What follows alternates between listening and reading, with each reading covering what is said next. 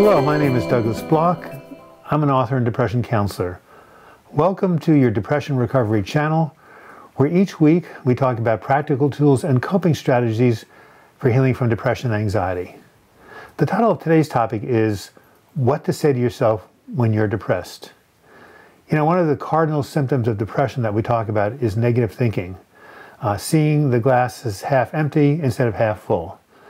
And this tendency towards seeing the negative can be really amplified and exaggerated when you are severely depressed. This was certainly true during my hospitalization. I remember telling myself things like, I can't go on like this. I'll never get better. I can't take this anymore, etc., etc. And such, what I call negative affirmations, only served to increase my hopelessness and despair.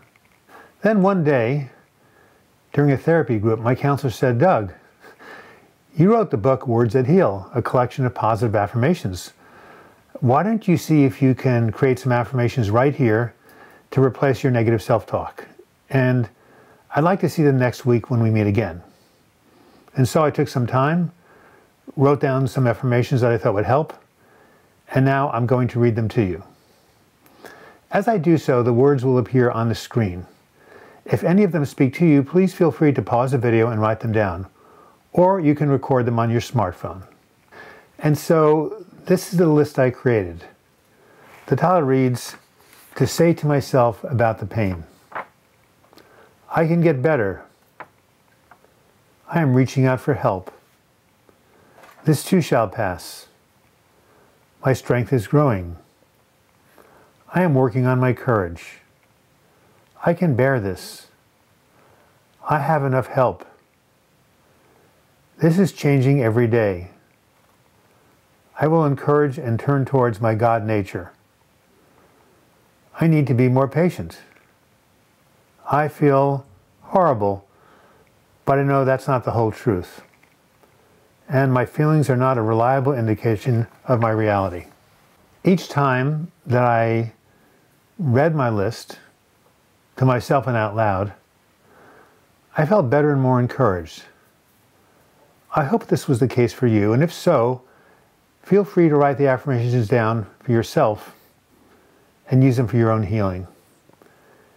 If you want to learn how to create a healing affirmation, I have a video called 7 Steps to Creating a Healing Affirmation. And if you'd like to watch this video, at the end of the credits, there will be an image on the upper right-hand corner of the screen. Simply click on it and you'll be taken to the video. A final note. In addition to reading your affirmations, you might want to say them out loud.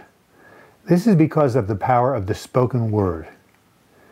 In many spiritual traditions, words are considered generative, meaning they have the power to create.